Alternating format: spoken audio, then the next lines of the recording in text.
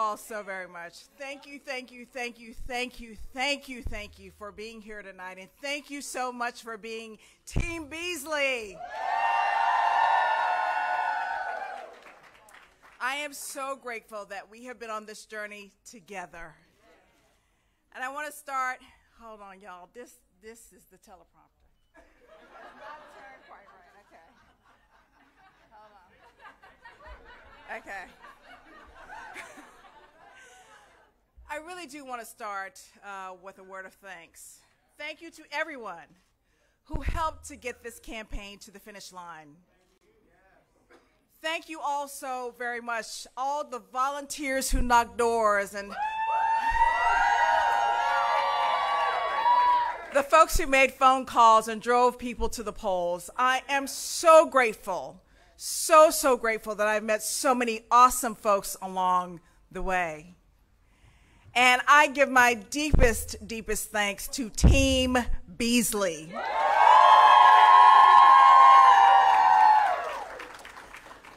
I thank my husband, Kurt, whose partnership has been essential in this journey, and whose birthday we celebrate tonight.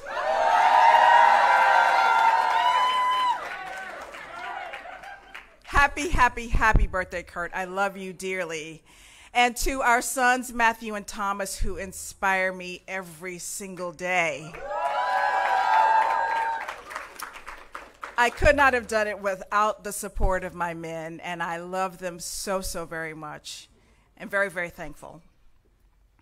A few minutes ago, I called Senator-elect Bud to congratulate him.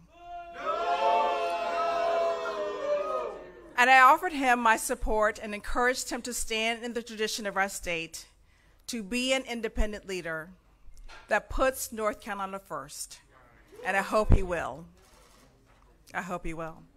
I am so proud of the race that we ran. I'm proud that all along we stayed true to our mission, that this race would be about the people and not politics.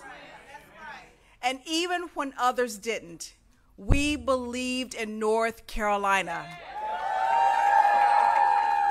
And I still do. This isn't the outcome that we wanted, but we have made history in North Carolina. And tonight I'm thinking of those who blazed trails before me so that I could reach this moment with you all here this evening. I'm thinking of my late mother, Lou Beasley, who showed me the importance of public service, of working for justice for all, and for standing for what's right. She was an amazing example and amazing woman. She knew the importance of staying the course and valuing the right to vote.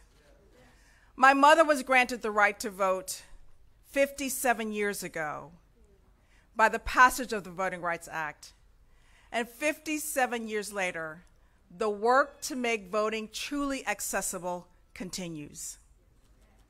I'm thinking of my granddaddy Clarence and my grandmother Mimi, Rebecca, from Alabama, who married very young and searched for a better life for their family. With 76 cents in his pocket, Granddaddy Clarence hopped a train to Nashville, Tennessee, with dreams of a better future in his heart. He worked on the railroad all of his life, believing that for all of his sacrifice, his children and grandchildren would have it better. Granddaddy Clarence and Mimi believed firmly in the American dream. And despite the challenges they faced and the injustices they weathered, my grandparents worked hard to build a better future for their children and grandchildren. I am my grandparents' American dream.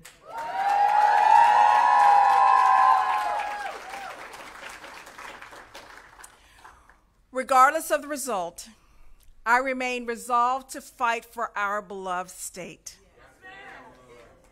Because North Carolina is worth fighting for. and we are worth fighting for. Because our American dreams are worth pursuing. This election was never about the names on the ballot. It's about you, the people of this state, and your future. And after 2 decades as a judge and Chief Justice of the Supreme Court of North Carolina, I ran for the United States Senate for a simple reason. I love this state. But I've seen how Washington has failed people here. And over the last 19 months, I met North Carolinians in all 100 counties.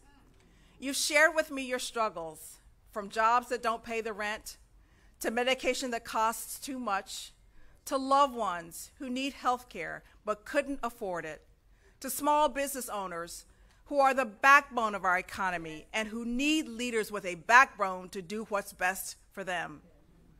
I've spoken with farmers who are paying way too much for fertilizer and for gas for farm equipment. I've heard from those who've been fearful of the threats to our democracy. And you've shared with me your hopes.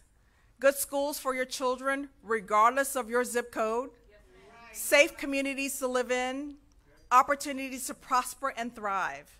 I've seen time and again what I already knew. The people of our state are tough, resilient, and generous.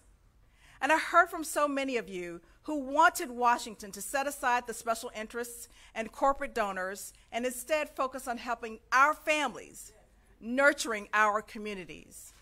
But while Washington focuses on pointing fingers, the people of North Carolina have to point forward.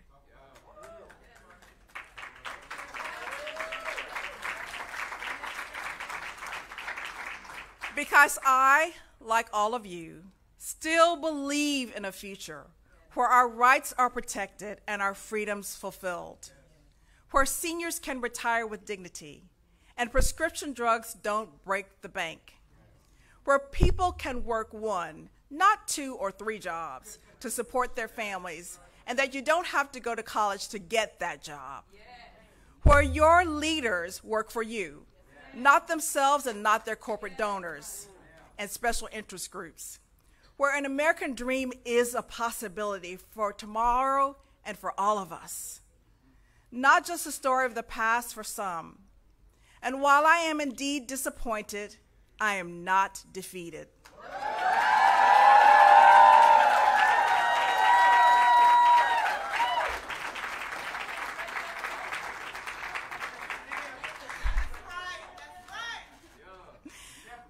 No, no, you won't.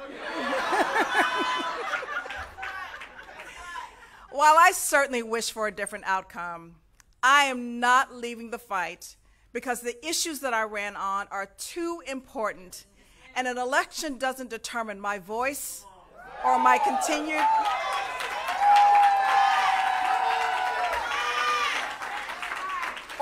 continued commitment to fight for each and every one of you. Progress in this country has never been promised. It always takes time, and always in the face of injustice and adversity, we continue to fight. By taking up the fight, we always make progress. It is because of this that I stand before you as the first African-American woman to be nominated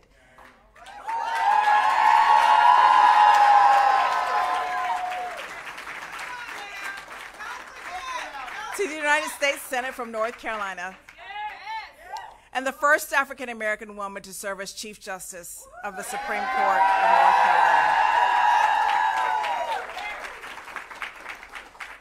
This fight doesn't only make my dreams possible, it makes our dreams possible. And with unprecedented attacks on our rights and democracy hanging in the balance, we just cannot afford to give up the fight.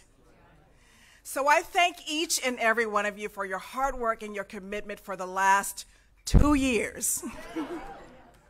I am so filled with gratitude and hope for having been in this fight alongside each and every one of you and all of you that came here this evening. I thank you so very much. The fight continues because progress will continue. Thank you all so very much, and may God bless North Carolina and this country.